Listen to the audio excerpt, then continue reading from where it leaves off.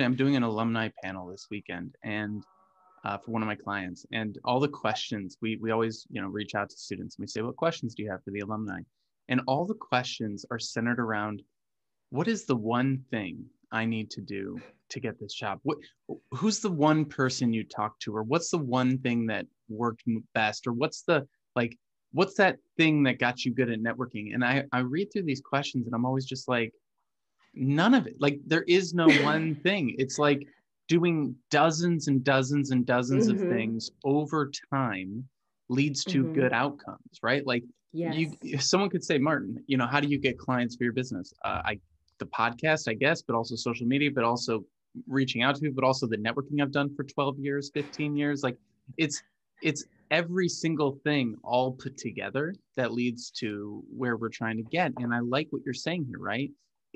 It also plays into this mindset that people have, which is, I just want to do my job and go home. And I can understand that mindset, like, rationally understand it. And I've even felt that way myself on certain days, right? But at a certain point, I'll just ask someone, I'll say, what value does your role bring to a company?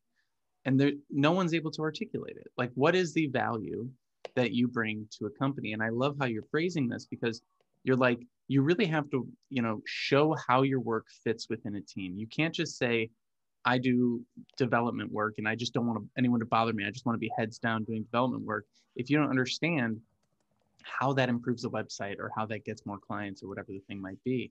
And so I'm curious, as you've been going through your career, what are the things that businesses care about? Because you're in such a unique, management kind of a role. What is it that companies care about? Obviously, revenue is the biggest one, but I'm curious if you have maybe a more specific or more articulate way of phrasing that for folks so they can start thinking more contextually about how their work fits in. Sure. I think the last two companies I've been at, Microsoft and Facebook, really care about impact. And I kind of alluded to that when I talked about when you are writing up your resume, don't just write what you did, but write about why it mattered. And so if for you, I think to do well in the professional world, it's really important to be aware of what efforts am I working on? What impact is that to the company? And if you feel like the stuff that you're working on is low impact to the company, that's not great. And maybe that's an opportunity for you to talk to your manager and say, here are the things I'm working on. I really want to have more impact. I see an opportunity in this area and that area. So identify opportunities to have more of an impact. See if people are open to having you work on those areas.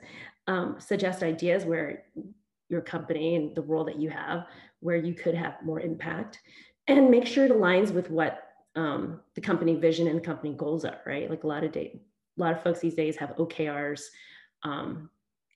objectives, and key results where people are really saying, these are the things we're trying to achieve. So make sure you understand how what you're doing maps back to what your company cares about, and that you're able to measure that impact. Something I ask people all the time when I work with them, and internal as well as external, is like, how are you measured? How is success measured for you?